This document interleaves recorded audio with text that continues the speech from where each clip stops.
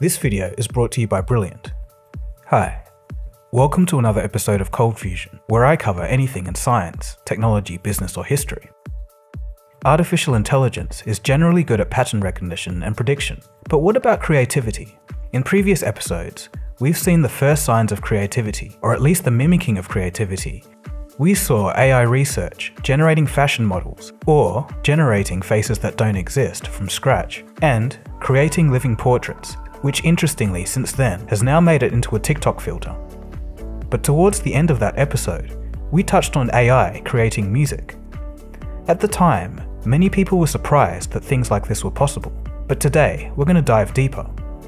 Being a musician and a producer myself, this was particularly interesting to me, but I think what you're about to see and hear will be interesting to most people. It brings up a fascinating philosophical question about human nature. Is it even possible for a machine to produce original music? What's the closest that we've gotten today? And what is creativity anyway? In this episode, I'll attempt to answer these questions. Let's take a look. You are watching ColdFusion TV. To better understand the AI-generated music later in the episode, we should first look at how music is created by humans. When I think about music creation, it usually comes in two main forms: playing live instruments and tracking them in software, or using digital instruments and arranging them also in software. At the genesis of either method, a song usually begins with a seed. In my experience, that seed can be anything from playing a guitar riff, a bass line, some synth chords, or even a vocal sample. When I listen to the seed, I begin to hear what comes next in my head, and then I figure out how to get what's in my head into the computer and then layer it on top. And then I repeat the process until something begins to take shape. This is just how I imagine my music creation process to be logically. It may be different for others. Here's an example. So here, I'm just jamming out some different parts and triggering different loops that I've made. So I started off with this synth line. And then I hear a bass line in my head, so I play that bass line in.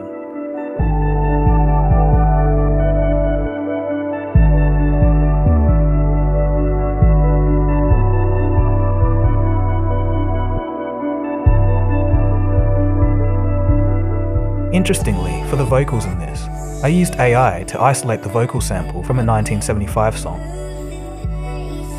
And it was just a simple website that allowed me to do this. Next, I just add some drums that I think would go with that.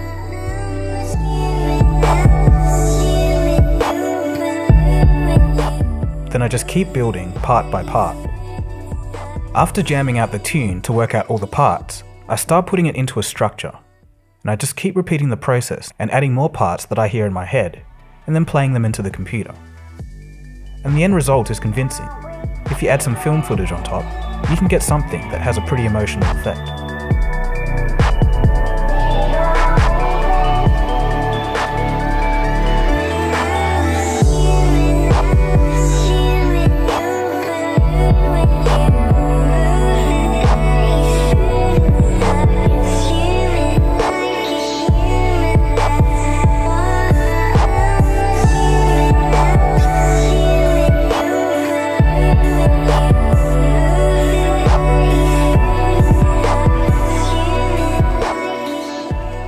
The only inputs are from what I'm hearing, that is, what I've already played, and the output is from my imagination given that input.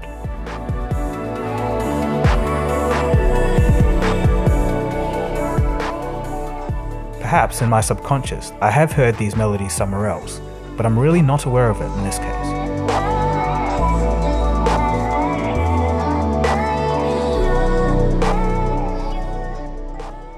So let's compare this to AI. Artificial intelligence, on the other hand, listens to many examples, learns what the patterns are, and then creates something quote-unquote new. They don't need to consistently receive input from a programmer. Really, it builds on patterns it's learned from previous experience. So for example, a user can input 2 or more types of melodies, and then use machine learning to combine them in a new way. Could we say that it's somewhat similar to what other musicians do? We'll explore the answer to this at the end of the episode. For now, let's take a look at the state of the art in AI creating music. So currently, machines can make music in two main ways, either manipulating MIDI data or raw audio synthesis. We'll check out the best examples of both. Google's Magenta is a music writing AI that learns from previous melodies, drum patterns, and other sounds to create new ones. In 2021, a Toronto team created the Lost Tapes of the 27 Club, a project featuring songs written and mostly performed by machines in the styles of other musicians who died at age 27, Jimi Hendrix, Jim Morrison, and Amy Winehouse, to name a few. Sony has previously used the software to make a new song from the Beatles. So here's how it works.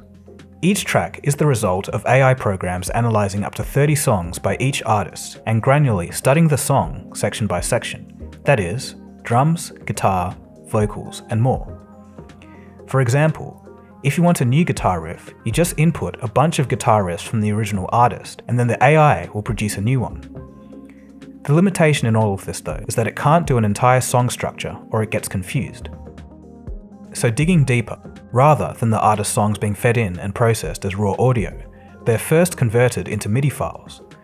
So MIDI files are basically bits of code with information that tells the computer exactly how to play a digital instrument, that is, the volume, the length of the note, or a particular beat or rhythm, etc. Here's an example of MIDI for those who aren't aware. So you can see these lines that are drawn, and that's the digital information of the note. You can hear how it sounds. But see, I can change the sound of the note at will, but the MIDI information of what note it's playing and the length of these notes will stay consistent.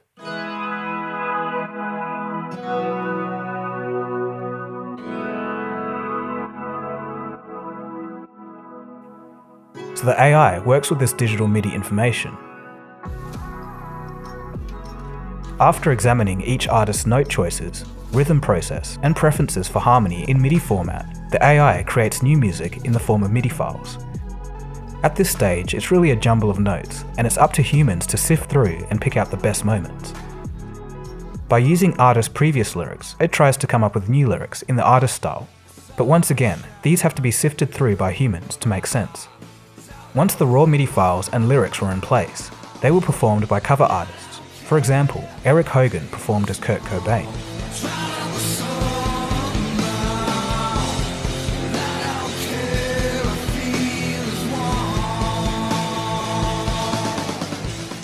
The Google team also created Ableton plugins, and I think this is really cool.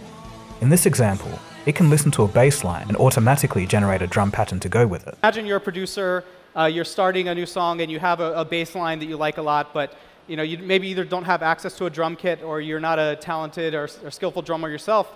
You can use the Drumify plugin to take that bass line and create an accompanying drum beat to kind of continue your compositional process. So let's just hear a quick example of this in practice. So first you're going to hear a bass line that somebody made. So now we're going to take that and we're going to turn it into a drum beat to accompany with Drumify.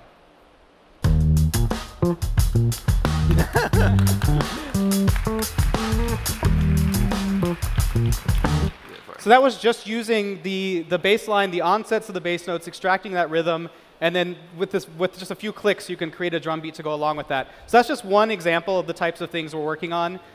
Okay, so now let's take a look at a different method by OpenAI, and I think this one is pretty cool. So OpenAI has taken a different approach. Instead of doing MIDI files, it uses raw audio to train a model, and the model spits out raw audio in return, voices and all. I think this method for AI music creation is much more interesting. The models were trained on a raw dataset of 1.2 million songs and used metadata and lyrics from LyricWiki. The program works in two main ways. Specify a genre and it will make something from scratch, or feed it a section of a song and let it continue writing that song. Here are some interesting examples.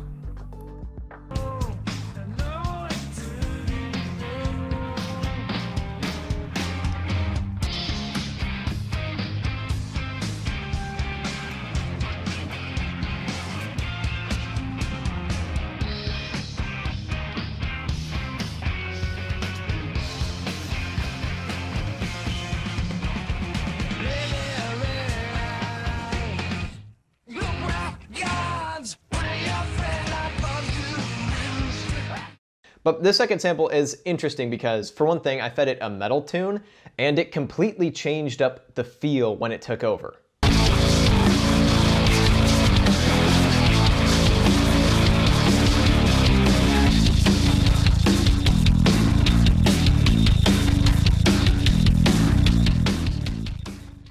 I had it generate 3 different songs, and then I took the best parts and kind of mashed them together to make an AI remix. So here's that.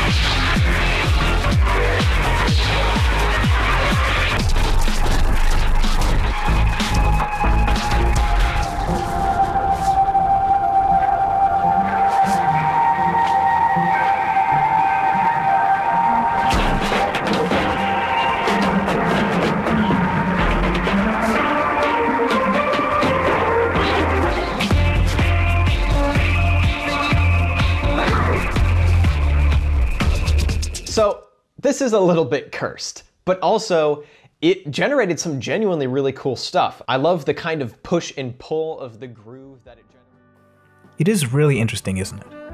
I also find it entertaining to listen to the unpredictability that comes out from time to time. There are limitations though. The further the AI gets away from the initial point of the song, the more the direction becomes unstable. If this happens, the song eventually becomes unlistenable. I remember that I'd always have arguments with my good friend who was studying computer science 6 or 7 years ago. We argued about music specifically and if it could ever be created by an AI. I was adamant that they just can't manage the creative process like humans can.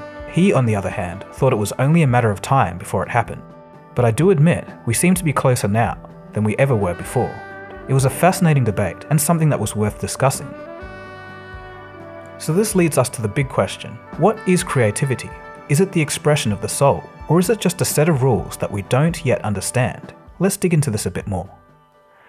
The Oxford Dictionary defines creativity as, quote, the use of skill and imagination to produce something new or to produce art. So, is AI creative? Let's break it down. As we can see, creativity needs 3 things: skill, imagination, and the production of something new. Let's tackle the last part first. In the last episode, we saw that generative adversarial networks, or GANs, do indeed produce new examples never seen before, so we can tick that one off. So what about imagination? Well, we need to define that a bit more. The Oxford Dictionary states that imagination is, quote, the ability to create pictures in your mind. And as we saw again in the previous episode, GANs can arguably do that, so we can probably tick that one off as well. Okay, so what about skill? Skill is defined as the ability to do something well. Well, let's see. This point is probably easier shown in images than audio, so let's take a look at some AI being creative in images. This is OpenAI's DALL-E, an AI that turns user-written text into images. Here's a set of images with the input text being an avocado chair, and another set of images with the input text being blue pumpkin mural. It's not like there's a database of blue pumpkin murals for it to learn from, so it is indeed creating something, and it seems like it's doing it from scratch.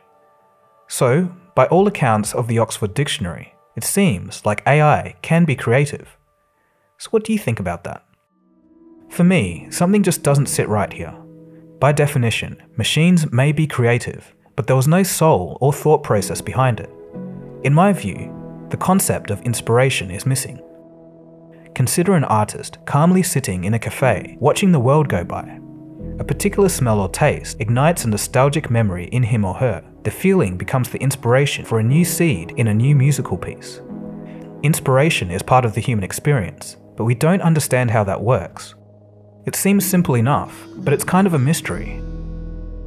So I guess today, with AI, we're beginning to understand the structure of creativity, but not much else. In a way, teaching AI to become creative helps us understand ourselves. But I think it really shouldn't be forgotten just how amazing the human mind is, and just how vast and intriguing something as simple as creativity is. We take it for granted sometimes. We've been referencing artificial intelligence a lot. If you're curious about that and would like to learn more about the inner workings of AI, or a bunch of other maths and science topics, you can do that with Brilliant.org. Brilliant.org offers engaging and enlightening science and maths courses. I found their AI course to be very effective in teaching the underlying concepts that underpin the technology. If you want to support ColdFusion and start learning, visit brilliant.org/ColdFusion to sign up for free.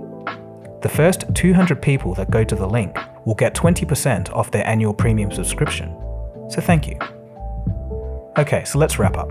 We looked at the human process versus the AI process of creating music, and touched on the philosophical question of what it means to be creative. I think both the practical applications of AI in music production, as well as the philosophical creation, is extremely fascinating. Okay, so I'm going to leave you with a Twitter page for AI-generated art. It works by the user typing in a text prompt, and the AI will dream up corresponding images. So thanks for watching. If you're new to this channel, feel free to subscribe. My name is Dagogo, and you've been watching ColdFusion, and I'll see you again soon for the next video. And if you're interested in listening to the full version of that song that I was making as a demonstration, it's already up on my second channel, ColdFusion Music. Cheers guys, have a good one. ColdFusion.